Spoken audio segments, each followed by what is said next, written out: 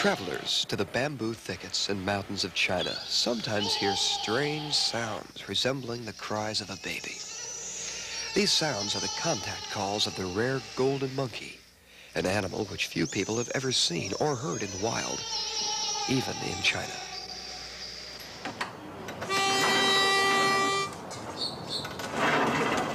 For the second time in history, golden monkeys are being exhibited in a Western zoo.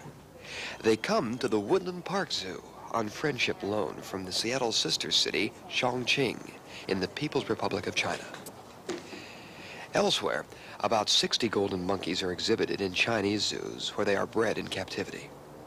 Golden monkeys come to Seattle as ambassadors of conservation, a reminder of the need to preserve wildlife habitat wherever human populations expand and disrupt natural systems.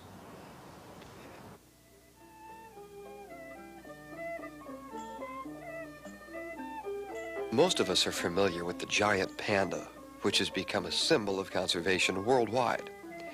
In China, pandas and golden monkeys live in the same areas and are considered symbols of national pride. They are both protected as first priority endangered species by the Chinese government.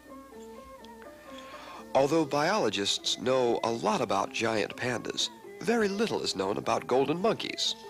We do know that they are found in the mountains of central and southwestern China, where snow covers the ground for as long as 6 months of the year. They can be distinguished from other monkeys by their unique coloring, body form, and by their large size. Adult males can reach weights of more than 40 pounds and stand nearly 3 feet tall. Golden monkeys have unusually thick fur. The long hair on the back forms a kind of cape that flies in the wind as they leap from branch to branch. Each fall, they grow a new, thicker coat, which helps them keep warm throughout the snowy winter. But even more striking is their sky blue face, which contrasts with a frame of golden fur. The nostrils of the monkey's upturned nose look like the wings of a small butterfly which has landed in the middle of its face. Males have peculiar wart-like flaps on their upper lips, and these appear to exaggerate their threat grimace as they reveal their sharp teeth. To keep adequately nourished, golden monkeys have to eat large quantities of plant material. Because they live where many trees drop their leaves in fall, their food supply is much smaller during autumn and winter.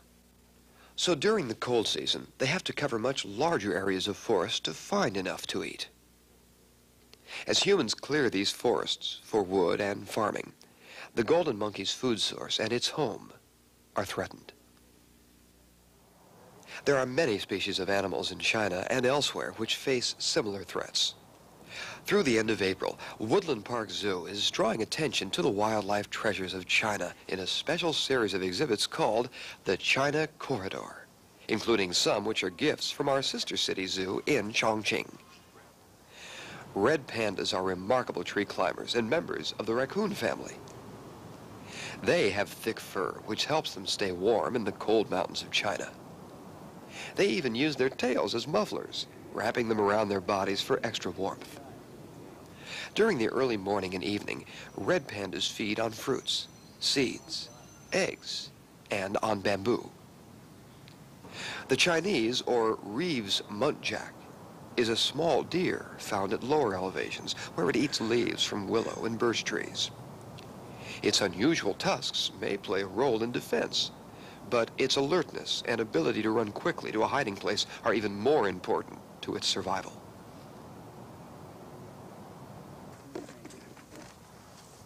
Gifts from the Chongqing Zoo include pheasants, like the Temminck's tragopan.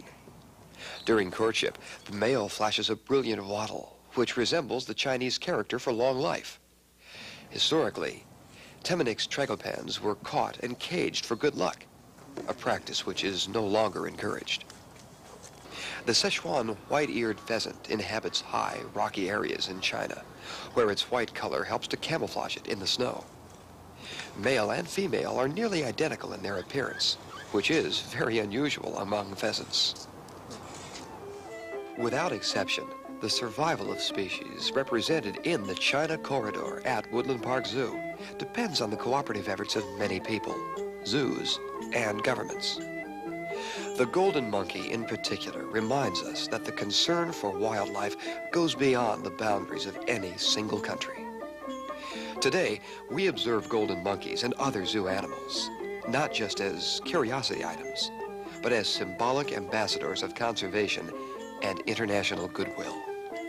This friendship loan of golden monkeys from China is a gesture of hope for the future of wildlife. As we cooperate with people of other cultures, perhaps we can preserve wildlife habitats so that our wildlife treasures do not disappear forever, and so that zoos do not become their only refuge. In the wild, golden monkeys leap towards an uncertain future. But where there is international cooperation and understanding, there is also hope for their future in the wild.